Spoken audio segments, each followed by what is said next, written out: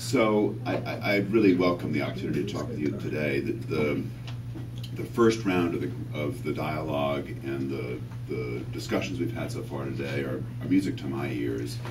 I have, for the last 20 years, worked on energy and climate issues, and I run a lab in San Diego that studies international law. We study the design and practical impact of international law on business and on governments and so on.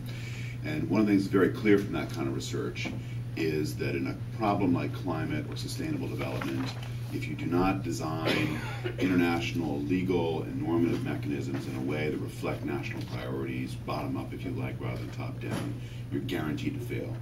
And so that helps explain, I think, a lot of the difficulties we've had on the climate problem over the last 20 years. It also, I think, helps explain why these new, more flexible, bottom-up kinds of mechanisms that we see discussed now in the context of sustainable development and climate change in particular, I think they actually have a much greater chance of having a practical impact. I wasn't at the latest Rio meetings, partly because I seem to be spending every waking hour right now involved in activities related to the IPCC. And I can say, without telling stories out of school, that we're literally today in the process of writing the summary of the third working group, the working group that's on mitigation issues for the IPCC. We're in the process of writing the summary for policymakers, and then eventually next year putting that forward and getting it approved in plenary and so on. The single most difficult thing for us to grapple with in that summary is the interaction between sustainable development and the task of mitigation and the engagement of business in particular, because this is outside the comfort zone of everybody. Most of the key variables are hard to measure. They're hard enough to talk about.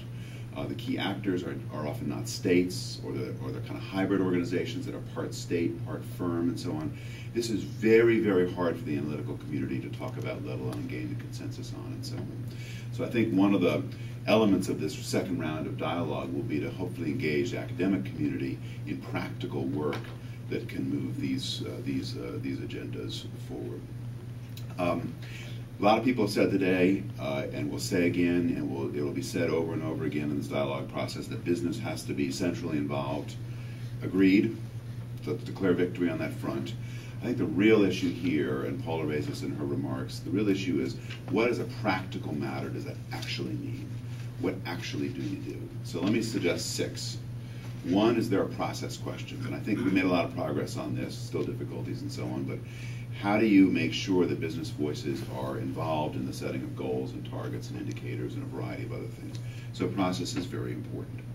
Second is indicators. And here I don't know if I'm talking about a goal or a target or an indicator, so please forgive me for transgressing on the different definitions that have emerged around these concepts. But I think we need to develop, and maybe this group can take the lead on this, actual practical indicators of what it means to have business health, to have the kinds of enabling environments that Brian talked about in his slide. How do we actually measure corruption, quality of institutions, rule of law, credibility of regulations, protection of intellectual property? How do we understand where protection of intellectual property is important and where it creates thickets of patents that have been much in the news in some parts of the industry where actually we have excessive amounts of intellectual property protection? The good news is that today, compared with 20 years ago, there's a tremendous amount of data on this.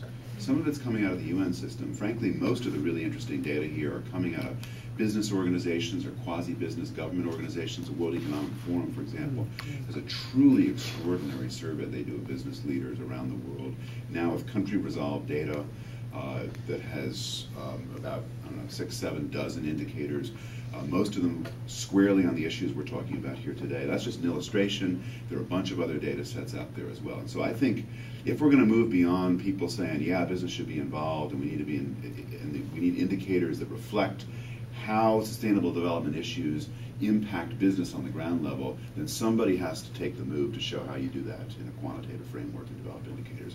It's totally doable now. Would have been hard to do it 2 decades ago. Totally doable now. The third of the 6 things I think we need to do is we need to remember in the business community that we need also indicators of policy quality and regulation and market incentives to be green, because the business organizations on their own will become green in some respects and not green in others. and this is that nobody thinks, almost nobody thinks, that normal market forces are going to deliver the kind of green economy we want, or the kind of sustainable development we want. There need to be nudges and pushes, and so the question is, what about the quality of those? Again, we have a lot of data now, so it's totally feasible to develop indicators that would look not only at outcomes, but actually at kinds of rules, regulations, market incentives, and so on, and use those in this bottom-up process that Paula was talking about, others have been talking about. So that's the third. Let me just talk briefly about the other three. Fourth, the academic community. One of the things the academic community can do to be helpful is run scenarios about how the world unfolds in different ways under different kinds of circumstances. And we, so far in the modeling community, and I consider myself part of that community, we don't do a very good job of running scenarios that reflect the actual underlying realities that day in and day out drive a decision inside a firm about whether to invest in a new technology, whether to deploy a new kind of power plant, whether to invest in something that's really green or only partially green, or something that's not green at all. We do an okay job in a very blunt way, but we don't actually have in our models the kinds of fine-grained resolution, quality of institutions, corruption, other kinds of things that we know at the ground level have a big impact on the business community. So we in the academic community can actually do better on that front. There are a bunch of discussions underway related to that, so that hopefully the academic work remains a little better connected to the reality of what's actually going on in business, and also, frankly, so that the business community can help work better with the academic world, so that the modeling work we do is better connected to reality.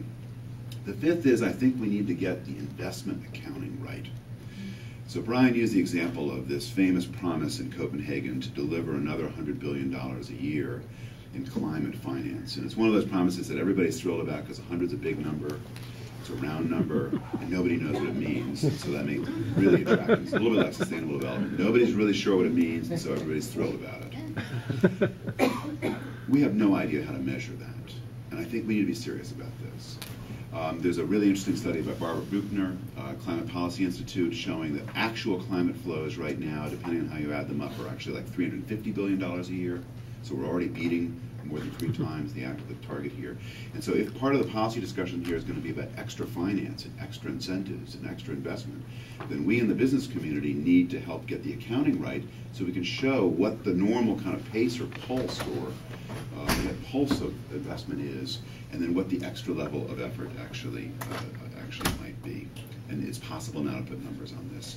And the last thing I'll say is we need to get serious about trade and investment, and Niven's going to talk more about this later, so I'll just say a couple words about this.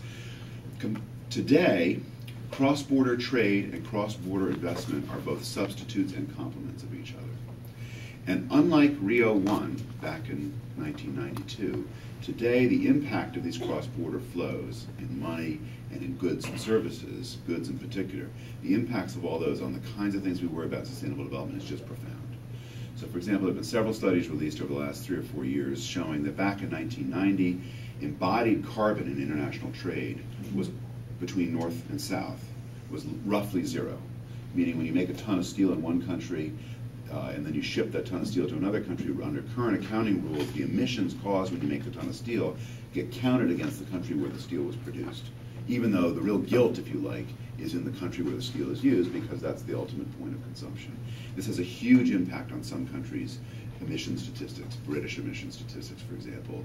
All of the achievement that's been had in Britain about reducing emissions basically evaporates when you include the effects of embodied carbon in trade.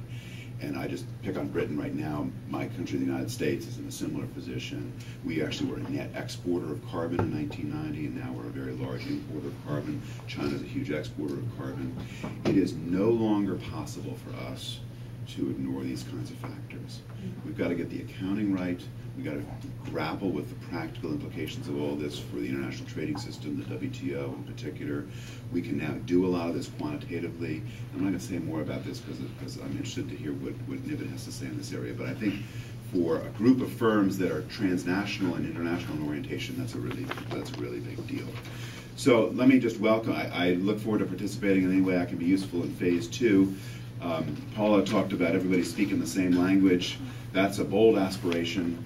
I would at least like to have a translator program so that people can understand which different languages are being spoken and how they move back and forth. Thank you very much.